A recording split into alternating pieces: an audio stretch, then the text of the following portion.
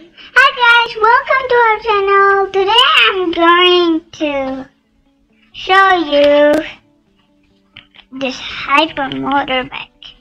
This is a man. Why is it floating? It's floating because it's so fast. How do I say it in the first place? It's hyper motorbike. That's why it's floating.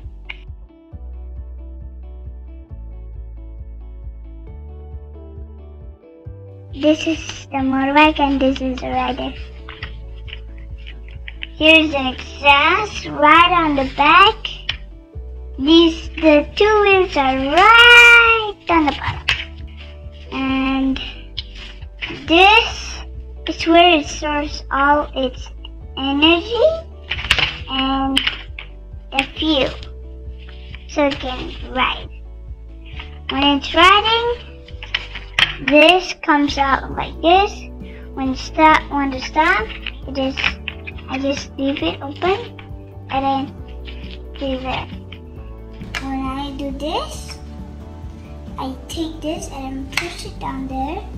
But if I want to stop, I take this out and then just leave it like that so I can stop.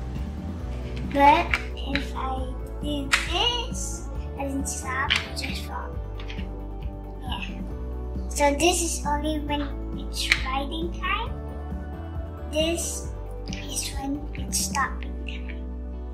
And also, didn't mention that it is a hyper one. That's why this thing is trying to grab you, but it's also flying because it's so fast. I guess these are the mirrors to look in the back. I don't know actually. And this is like a windscreen. There is white because white is the part where it's really see-through.